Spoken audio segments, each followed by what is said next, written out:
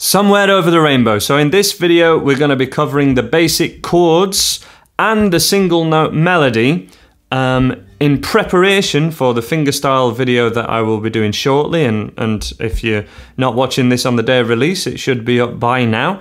I'll link to it in the top corner just here when it's up. And this is ideal, you know, basic open chords, basic melody. You can use a pick if you wish, but I'm going to be demoing this song and teaching it with the fingerstyle, you know, the fingers that we would use for fingerstyle, to try and encourage more people to go into that. But if you're using a pick, just pick the notes that I say. There would be very little right or wrong with that. So let's start with the first line, just from the chords first of all, and then we'll cover the first line melody, and we'll cover each as we go. We begin on what I call a fingerstyle G. Many of you will know a G chord to be this, but this G allows us to play melodies because we have that first finger free. We won't be playing the melody together with this, but I think it's just really good practice for it. But anyway, you know how to play a G will work. I should also point out that I have a capo at 3rd fret to make a couple of the stretches in a melody a little bit easier and to keep it in the key of the original from the movie The Wizard of Oz. So some E minor after this, which you could do with the first 2 fingers or the middle 2 fingers. And then we have a B minor. Now the B minor should be a bar chord like this. If that's too much of a struggle for you, we want to go for the partial B minor, which is just the thinnest 4 strings, and therefore it's the same, but rather than barring, the first finger is just on the thinnest string like this. And then if we're being really clever, right at the end of this, we could add a G7 like this. Standard G7 chord, but that only lasts a beat, so it's not too crucial. But we'd then go to a C chord, which is a very similar shape. And then finally return to G. To give you an idea of how that would sound. Somewhere over the rainbow, way up high. Okay, and the melody for this, as tabbed, the tab is available from my website. If you click that link just there, it will show you where it is. The links are also in the description. We have some, and this would be the first finger, just playing the open 3rd string. I would play middle finger, 3rd fret of the thinnest string, and we play it with the 3rd finger. And we're essentially going to assign, so that I don't have to shout it out all the time, we're going to assign the fingers 1, 2, and 3 to strings 1, 2, and 3 like this. So the 3rd finger only plays the thinnest string, and that's the first bar. Somewhere over the rainbow. And that was bar 2, starting at the 2nd fret of the thinnest string. 2, 0, 3. And that's a string down, so we play it with our middle finger. 2, 0, 3. Like 3 blind mice. Back on ourselves like a palindrome. Open 2. So we went down. Da, da, da. Back up. 0, 2, 3. So that's a total mirroring of what we've just played. Somewhere over the rainbow. Bar 3 is almost the same as the intro, but we don't even need a hand on this side. We're just going to play the open strings. Way, open 3rd string, up, open thinnest string. And then we'll play it with our middle finger again, 3rd fret of the 2nd string. High. So that's the first line, and those last 3 notes were open, 3rd, open thinnest, middle finger at 3rd fret, playing that 2nd string. Second line, chords first of all, we have a C chord. And then we need a C minor chord, but don't panic, because I don't particularly like the sound of this bar chord, the C minor bar chord, in this context. I prefer this little strum or a little pluck, which is a C minor with an E flat in the bass, if we're being technical. But it's nice and easy. Middle finger, first fret of the second string. First finger, 2 strings above it. Don't play the thinnest string, because it'll sound awful. Just play those 3 strings, string 2, 3 and 4. And that would be a C and the C minor. Then G, fingerstyle G again, at bar 6. Land that I heard of. E minor. A minor. Once in a D chord. And then G on the word by. That one more time. C, C minor, little cheating way. G. Then E minor. A minor to a D chord G. The melody, there's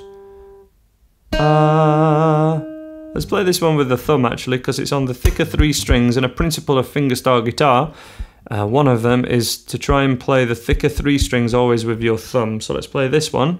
There's 5th fret.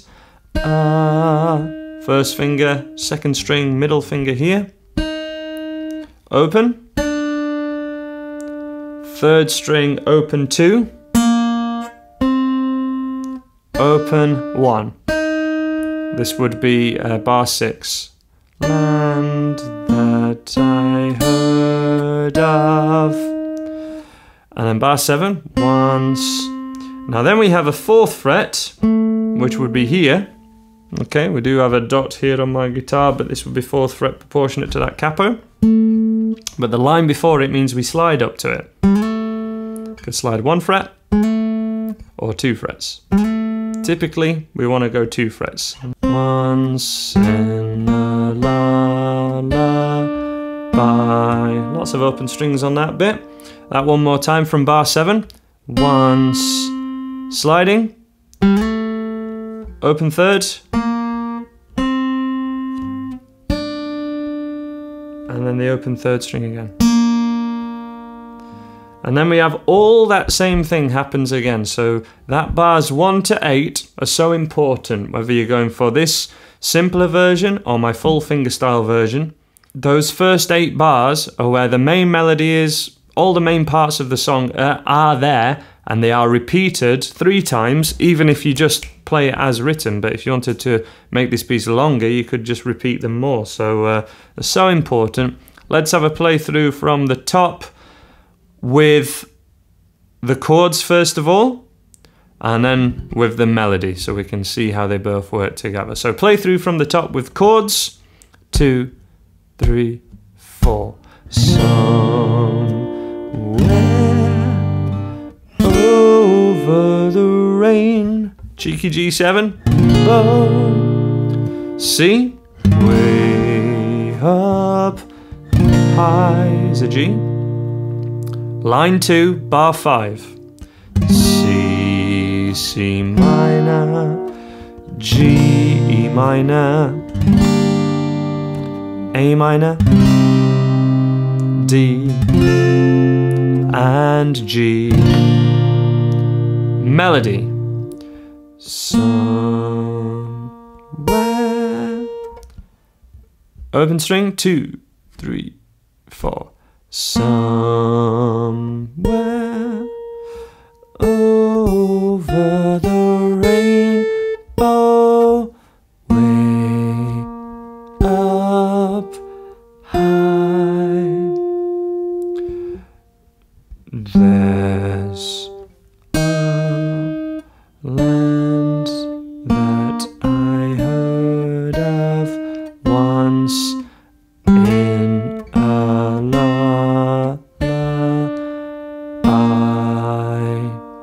in a of that would happen again, just with slightly different lyrics, but it's the same melody on the guitar.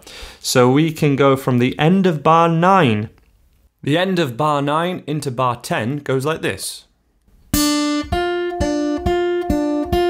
This open to 3 section at bar 10.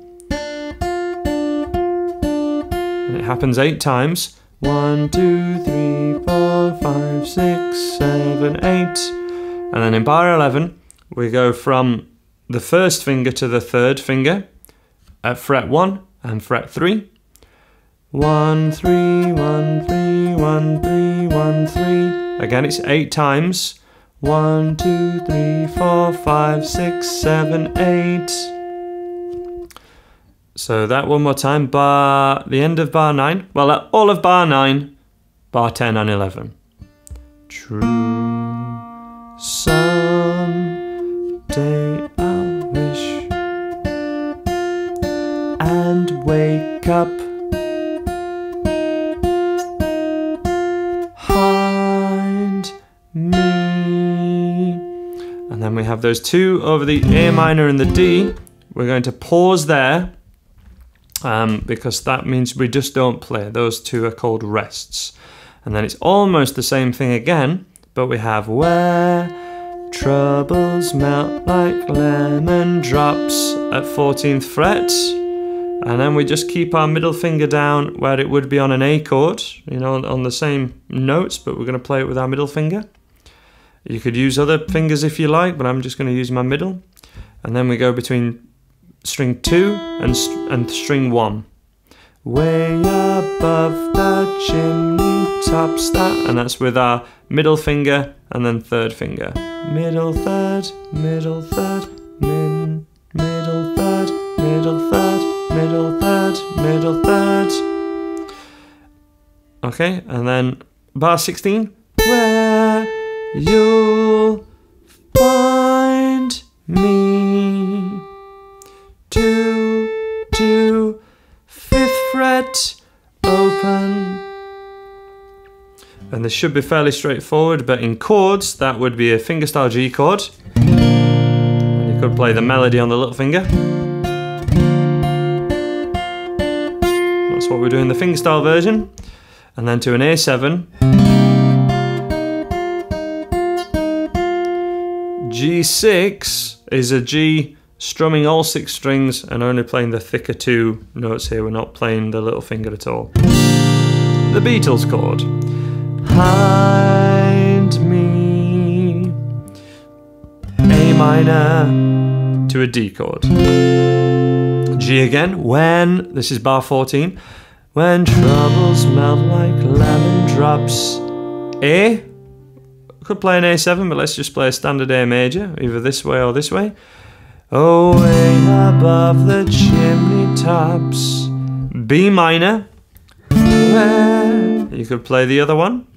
That's where. Now we have something called an F sharp augmented chord here. Now we have something called an F sharp augmented chord here. I won't go into what augmented chords are, but the way we're going to play this particular one is just by shuffling our fingers like this. Tricky wicky, I know, but we're getting to the meaty bit of this song. That's where, that's a B minor. Swap the fingers. F sharp augmented chord. So first finger is where it was on the B minor, and these 2, you sort of play an A minor chord, but starting with the first finger at the 2nd fret of the thinnest string, and then the little finger stretches to the 4th fret, 4th string.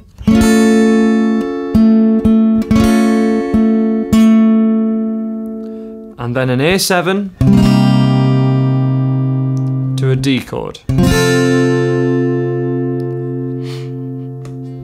And then continuing it from there, bar 18, it's the same as the beginning, but if we were to treat it as the beginning, rather than bar 8, we'd go straight to bar 9. It's like the 2nd repetition of the beginning. So we have some E minor, B minor, if we're being clever, play a G7.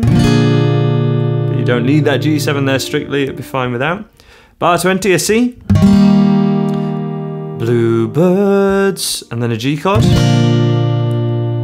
Bar 22, birds.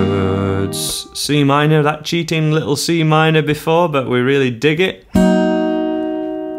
Fly, G chord, to E minor.